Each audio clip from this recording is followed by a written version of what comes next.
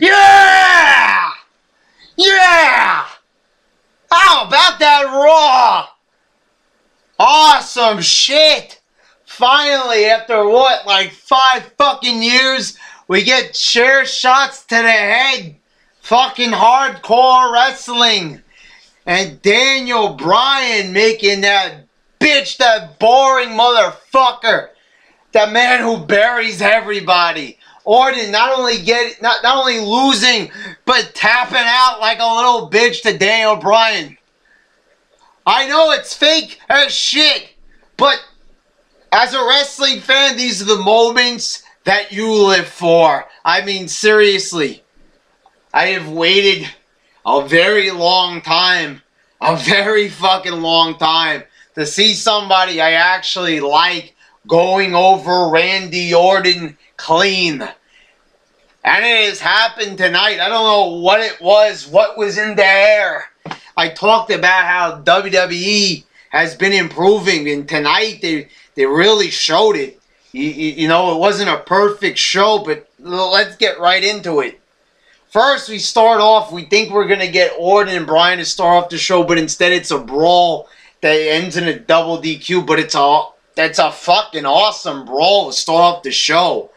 They're throwing each other everywhere. They're fighting against the barricades, fighting into people. It's a pull-apart brawl, but not like some pussy pull-apart brawl with The Rock, you know, where they're not even... like, you know, like barely touching each other. No, this was full-on contact. It was brutal. It was like a real fucking fight. Looked very realistic. Then we get McMahon backstage, and for some reason he's bashing Daniel Bryan, saying he doesn't like him. I don't see the point to this. He doesn't want to see the match. Says this to Vicky Guerrero after Daniel Bryan demands to have a match. He gives him the match, but Vince McMahon bashes him. I don't know. I guess Vince McMahon can't help himself. He has to bash Daniel Bryan on the show. But, you know, whatever. We have to put up with some bullshit. Then it's Sheamus and Christian defeating the Rhodes Scholars. Okay match. Nothing spectacular here. But, you know, decent wrestling match. Okay, nothing bad. Nothing too good. But acceptable. Then it's Caitlyn defeating Oksana. AJ comes out dressed up like Caitlyn in a muscle suit. It was a little bit funny. She makes fun of her voice. You know, like it wasn't like type of laughter, but you know, I guess it was acceptable comedy. It wasn't any type of like ultra retarded comedy. I mean, you could say it was a little bit too much with the muscle suit. It might have looked a little goofy, but, you know, it was alright. She makes fun of her Adam's apple and says her voice is as deep as Biggie Langston. So it's, you know, it's funny. It's a knock against her. And, you know, it's better. Better insults than we hear from the guys most of the time. Divas division is improving. Then you got Chris Jericho defeating Alberto Del Rio by disqualification. This was a great fucking match. A lot of counters. The way Jericho reversed the cross arm breaker was kind of actually pretty incredible. It was very well done. You know, it ended in a DQ. But still, you know, it was a great match and it was enjoyable. There seems to be some tension brewing between Ziggler and Jericho. Ziggler comes in later on. So there might be a match down the line. So, you know, at least it looks like they've got plans for the future. It's good, you know, they actually seem like they have a, you know, a path that they're traveling on, not just blindly booking shit. So that's definitely a big improvement over what we've seen in the past. Then you got Triple H backstage, and he says that he likes Daniel Bryan. So at least there's one of the McMahons to counteract the bashing. I don't know why this even needs to be there. They want to show a power struggle, but it's not really that effective. You know, it really isn't that effective at all. It's just basically a couple of comments. It's not really like any type of controversial shit. They're going for some type of major conflict, I guess. But it's not working. Triple H says he wants to see the match. He doesn't want to see it canceled. There's going to be a vote later on. Then we got our next segment. 1-800-FAIL. I mean fella. Sheamus saves a cat from a tree. And and then a granny is attracted to him. She wants to suck his dick. So the grandma goes chasing after Sheamus's cock. You know, this is the thing. If you want to write comedy into the show, go ahead and put comedy in the show. There's no need to take a separate vignette, an extra video, like on location, shooting a video outside the arena, just to attempt to be funny. And miserably failing. I saw this video earlier today. It was posted on Facebook on the WWE's page on there. And I see a bunch of goofballs praising this shit. And I'm like, and I'm looking at the pictures of the people. They're all people my age. People well into their 20s. And if you're a fan of this type of comedy, shame on you. Just fucking shame on you. You should probably go back to high school. Nay, go back to junior high. Go back to fucking preschool. Because if you think this shit is funny, you're a fucking retard. I mean, it's like, it's not anything that's going to ruin the show. But it's very stupid to make comedy on a wrestling show that has nothing to fucking do with the actual show itself. It makes no fucking sense. Then you got a big unveiling for the 2K14 covers. You had some attempts at humor here. Vicky Guerrero interrupting. The whole fucking crowd was booing her like louder than I ever heard before. You had a pretty decent crowd in there. I'm not one of these people who are like ultra into the show. A lot of these people I see on the comments go like, if it doesn't get a good crowd reaction, I'm not going to be into it, no matter how good the match is. These people make me sick to my stomach. But, funny how they were booing the shit out of her. Because I never heard such a negative reaction like that. I haven't heard a negative reaction like that in a while. She shows the McMahons, it's Stephanie, Triple H, and Vince McMahon all on the same cover. Then Brad Maddox. What the fuck is this motherfucker still doing there? Why is he still working there? Anyway, he shows his cover. He's on the cover, and I forget who was surrounding him. Oh, I think it's CM Punk and somebody else on the cover. I don't fucking know. Anyway, who's on the main cover? The Rock. Now, I know it's just a video game, but still, I do buy these games. I bought WWE 12 and WWE 13. So I think I deserve a moment to rant on this fucking video game. Now, no bashing against the game itself. 2K Sports is a pretty popular developer, so I'm sure they're going to do the game justice. I'm sure it's going to turn out to be a pretty good game. But can you tell me this? Why the fuck is The Rock on the fucking cover of the fucking game? What the fuck are they thinking here? I mean, which fucking jabronis? It's, coincidental. The Rock jabronis came up with this fucking idea. Was it Vince? Was it the developers? I don't know. I knew ahead of time. I knew months in advance it was announced that The Rock, even since last year. Since last year almost, or at the very beginning of the year, when 2K Sports took over. We fucking knew that The Rock was going to be on the cover of 2K14. And guess what? I was pissed off then, but now it really set in. Because now everything has been confirmed with The Rock. The motherfucker is never coming back. Everybody defended The Rock. They said he's here for us. Guy comes back, puts in a shit performance. A shitty fucking performance with shitty fucking promos and shitty fucking matches. And guess what? So how do they reward this guy? A guy who has said that he's never coming back because he's happy turning his back on his fans, who he came back for, by the way, and now is headed off to Hollywood. So how do they reward this man? You know, they should give him the fucking Chris Benoit treatment. Fucking erase that motherfucker's name from history. Instead, they put him on the fucking cover of one of the biggest selling things for them. Their fucking video game. Now, people will defend this. He's a legend. He deserves it. Oh, yeah? To tell you the truth, I don't like John Cena.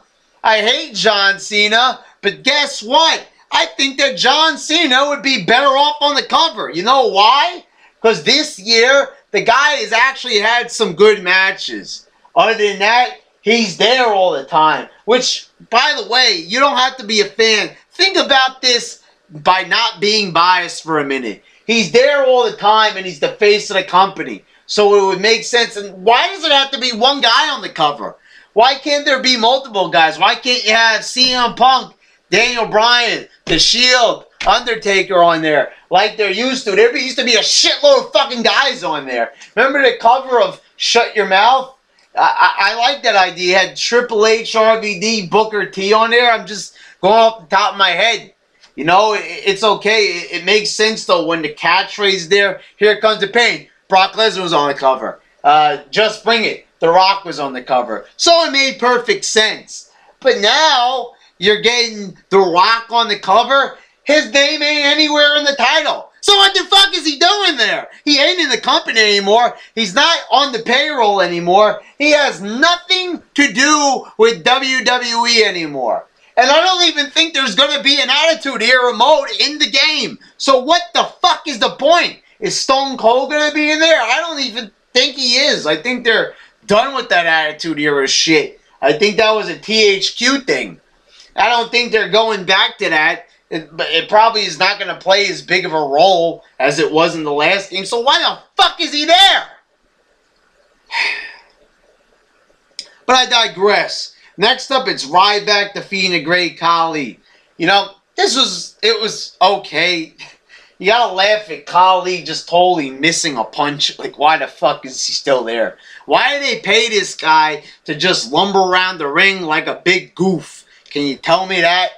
He picks him up. Ryback picks him up and drops him down, which is impressive, I guess. But we've seen Cena do this, who is, you know, actually smaller than Ryback. So why am I supposed to be surprised by this? But I guess it was okay, short, effective, whatever. Then you got Cena coming to the ring for a promo. Holy fucking shit, was this a boring fucking promo? I know I'm going to repeat myself here, but listen to the fucking crowd here, people. Listen with your fucking ears with these goddamn things. The whole crowd is booing him. Not only that, it's a totally unrealistic promo. He's bashing Mark Henry for what he's doing, saying that nobody liked it. Everybody liked it last week. Even me praised that segment with Mark Henry. So he comes off looking like a total fucking goofball. You know how they like to bash the internet fans? Well, the internet fans, the YWC, even the crazy people out there, still like the fucking segment. So now Cena looks like one of those crazy people that WWE likes to talk about, like in JR's blog all the time about the people that are never satisfied. So what the fuck's going on here? What, are they turning the tables? Are they trying to troll us or some shit? I think it's fucking stupid. Because everybody liked it, and it would have made sense for Cena to at least come off a little bit cool. I mean, he is the champion, supposed to be the face of the company. A face of the company, everybody's fucking booing. How much sense does it make? Not only that he's the face of the company and everybody fucking hates his guts, but that he's a baby face and they're booing him. I mean, seriously. How can you be a babyface when the majority of the crowd is booing you? It used to be 50-50, but now it's more 75% to be quite honest. And he comes off as a fucking nerd in this promo. Oh, I think that it was wrong what he did. Shut the fuck up and get out. Seriously, the whole crowd, if you didn't turn on Cena, I think even the biggest Cena fans, I think even Sean's View Entertainment has to even admit that John Cena came off as a fucking nerd in this fucking promo. Come on, Sean. if you're watching, I want you to admit in your review, if you haven't already done it, I want you to admit that Cena looked like a fucking nerd. Come on, buddy. Come on, you gotta admit it. He did look like a fucking nerd. I mean, come on, that was that was Mark Henry's best performance there, and he comes out looking like a nerd. Gotta give the man credit, even if it's scripted. You know, still you gotta give a nod so the character don't look nerdy. Then it's the Usos defeating 3MB and Tons of Funk in a triple threat tag match for #1 contendership. You know, we all know that the Shield's going to beat them. This was an alright match. It was like 2 minutes long. It didn't slow down. It was just fast-paced. It got done what they needed to do. You know, there's not a lot of tag teams, so the Usos won, and this is what they were going to do with the last pay-per-view. But, I mean, seriously, just because the Usos have painted their face does not make them look like viable contenders for the tag titles. You can't just suddenly scoop up a tag team, change nothing about them except for the fact that they're wearing just a little bit of face paint on them, and throw them into a match against a team as over as the Shield and expect them to pose a threat. You know, this is the problem. Wrestling is fake. So you have to make sure that the 2 guys you pit, or the 4 guys, you know, if it's a tag team match, that it looks like that the other guy has a chance against the champions. Otherwise, why the fuck care? You have no reason to care about this match because you know that the Usos are going to, like, job out in, like, 5 minutes in this match. They're not going to give the match much time at all. You know, it's different when the Shield has, you know, challenging opponents, but this is a tag team that usually wrestles on superstars, for goodness sake, and most of the time they just ship them off to NXT. So I don't know. Then we got Paul Heyman and CM Punk, and you know, Heyman tells Punk he had nothing to do with the Lesnar attack. There was some good acting in here. They built some good drama up. Punk talks a little bit about how Heyman helped them, goes in pretty deep about them. You know, continuing on what you heard in the past, like on the Punk DVD and other Punk, Paul Heyman and CM Punk shoot videos you might be watching on the internet. So it was decent. You know, nothing like incredible or nail biting, but it was perfectly, you know, good. Decent, and yeah, it was good, but I would have liked to see just like right here, Heyman. Okay, maybe if they could just have 1 week where he's lying to him, but next week, just have Lesnar attack him and Heyman standing over his body and just, you know, telling him like, I lied, I hate you, you know, and all that. So then after that, really random, Darren Young comes out to have a match with CM Punk, which is just weird. This match was not that bad, actually. I can't really say that CM Punk looked very motivated in this match, but it was still, you know, pretty decent. And Darren Young got in a shitload of offense. There were moments in this match where he was just downright dominating Punk, and it was a decent length. It doesn't even really qualify as a squash by, you know, squash standards. There was near falls in this match. Darren Young hits his finisher, and you've got like a near fall in there. You knew he wasn't going to win, but still, it was a decent match. I mean, but I don't know why they're putting so much stock in Darren Young. The real star of this team is Titus O'Neil. He's the funny one. He's the one that knows how to talk. Then at the end, the primetime players start beating up on CM Punk. And this is just weird to see a rivalry with Punk and the primetime players. I realize that they're just buying time, you know, for CM Punk and Lesnar, but I really think that they should have brought RVD back earlier, not just have him at Money in the Bank, because he really kind of needs a top-tier feud here. Like I said, like, I'm not knocking the match, Darren Young and CM Punk was a perfectly acceptable match. I mean, it wasn't boring. It wasn't bad. It was a decent match between the two. But you can even tell that CM Punk is just like, I'm better than this. I shouldn't be really wrestling this jobber here on Raw. So that was just weird. And then, as I said, they gang up on him, and Heyman comes in. He brings in Curtis Axel. And that was just very, very odd. And then we find out that we're getting Curtis Axel and CM Punk versus the Primetime Players, which is interesting. I like that they're doing new things. But you know that the Primetime Players are just going to be off TV after next week, because next week will probably be where Heyman just totally turns on Punk, and Curtis Axel and Lesnar will just probably beat down on Punk. That's what I see happening. But, you know, it's good to see like that we're actually predicting these things and there's intrigue in what's going to happen. So WWE is definitely succeeding with that, because they've got me thinking. I don't know exactly what's going to happen. It's about time that I start having to think about what's going to happen in wrestling, and I just don't know what's going to happen just like that. I mean, you know that Heyman's going to turn on him, but, you know, when's it going to happen, how they're going to go about it, that's what makes it interesting. And, you know, it's good. Then we get the Money in the Bank participants, and I don't know about anybody else, but I sort of miss when guys had to qualify. But this Money in the Bank roster that they got, it's pretty damn good. And it's got pretty much most of guys that you would like to see in a dream match. You've got RVD in there, Punk, and Daniel Bryan. And right there, that would be a perfectly acceptable little thing there. They got Christian in there too. So you could have like a four-way Money in the Bank. I'd be perfectly satisfied.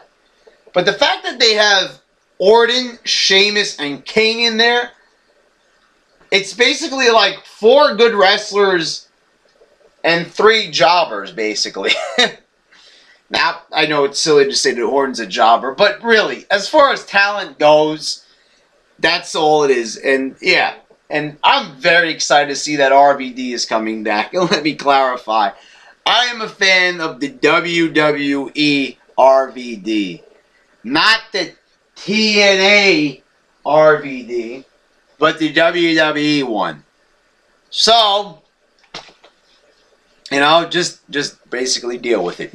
I am an RVD fan, always have been, just didn't like the TNA RVD. The TNA RVD was washed up. Never said that I didn't like RVD. Then you got Mark Henry coming out. What a pretty damn good promo. Pretty good promo here, I gotta say. Guy has very much improved on the mic. I mean, like, during the Attitude Era, he's funny as sexual chocolate, but that was mostly because it was skits. But he's done a very good job of creating a tough guy persona on the mic. So that was a pretty good promo, I have to say. He came off as pretty damn fucking tough in it. And yeah, I mean, I'm not looking forward to that match at all. I know it's going to suck, but good promo from Henry. Anyway, up next, we've got Daniel Bryan and Orton in a street fight. And holy fucking shit, this was fucking awesome. Awesome fucking match. We got a fucking, not only one, but 2 chair shots to the head. One where Orton is holding it as Bryan is going for a suicide dive. Smashes that fucker in the head. Then, again, as Bryan is running at him, he throws the chair in his face. I don't know why I thought that they get fined for these chair shots to the head, but we got 2 of them. And they weren't like cheap chair shots. They were like, you know, right to the head. Like, boom, like big fucking shots. Powerbomb through the table. A lot of great counters. A lot of kendo stick shots here. Like, not cheap ones, but good ones. Orton did botch a T-bone suplex through the table. Didn't get him right, but come on, it's Orton. We got to cut him a break. The guy sucks. We all know it. But the thing is, Daniel Bryan making that motherfucker tap out. It's about fucking time. What the fuck took so long? But I don't even fucking care. It happened. Orton tapped. It was a definitive way, a convincing victory. Daniel Bryan just takes the kendo stick and starts using it against Orton and pulls it against his face. It's an incredible moment. And, you know, right here, Orton could have turned heel, but once again, they don't go that route. I don't know why. But anyway, I was happy with this match. Awesome Raw. Awesome. A lot of great moments, some good promos, and for the most part, I enjoyed myself. And you had 2 awesome matches on this card.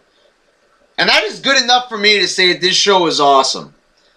I mean, because, you know, to have matches that were this fucking good, it was like Attitude Era quality matches tonight. So, pay-per-view quality shit. So I really don't have a lot of room to complain. I mean, I complained in this review, but don't get me wrong. I mean, this show was quality. It's 3 hours. This show, oh my God. This show would have been perfect if it was 2 hours. And they just cut out a lot of that meaningless shit that they put in there. And, you know, this would have been a top-notch show if it was 2 hours. It's a shame. But for a 3-hour Raw, this was definitely one of the best 3-hour Raws I've ever seen. Just great fucking matches, some good moments, and the only way I could really think of how this night could have been better if Lesnar were actually there, but he'll probably be there next week. So, yeah, gotta say, you know, I'm not getting my hopes up, but WWE is slightly improving because they've been delivering some pretty good shows as of late. So yeah, I am perfectly satisfied with this episode of Raw. Great entertainment. Awesome show. All right.